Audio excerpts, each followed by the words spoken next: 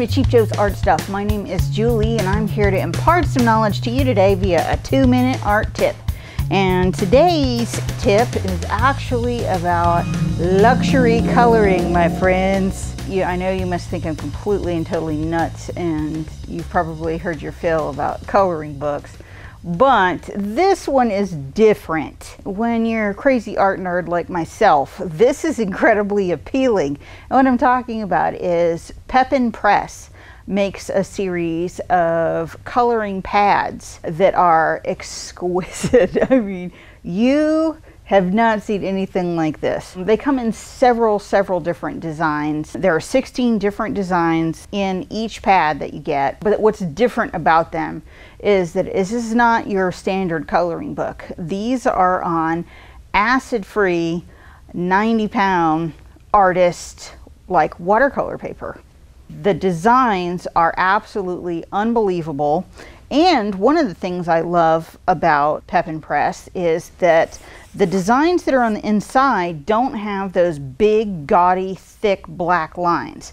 So this is more interpretive, so that you can cover the lines with media if you want to change it around a little bit. And you can actually get some really fantastic kind of ideas. Now, if you've never colored before and you think that you're a little bit too highbrow for this, I'm telling you, you're not, because coloring can be really great. It's a great way to lower your blood pressure, kind of get your mind in the process of making art. It's actually really good for your brain. It's kind of like a low risk or no risk kind of artistic exercise. Plus, it's a great format to test out color combinations, play with media a little bit. I've actually done pen and ink versions of coloring pages where it's just black and white and I'm playing around with positive and negative shape. Coloring books are more than just, you know, crayons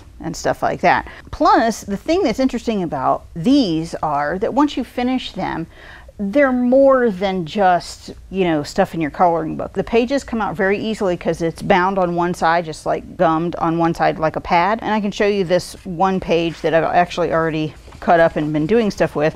So my daughter and I were playing around with this one, doing all kinds of fun stuff. So this has watercolor and metallic watercolor and gel pen on it, and, you know, just all kinds of stuff that we were messing around with. But the thing about Pepin Press is, because this is actual artist paper, you can do stuff with this later. And so like I brought a couple examples. Like here's like some origami that I did with it when it was done.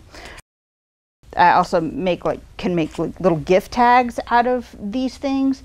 Plus, these little pieces are so gorgeous once they're done that this could easily be used as either an inspiration, jumping off point, or it could be used in collage. Acid-free artist paper, people, so there's no reason this couldn't be incorporated into a finished piece.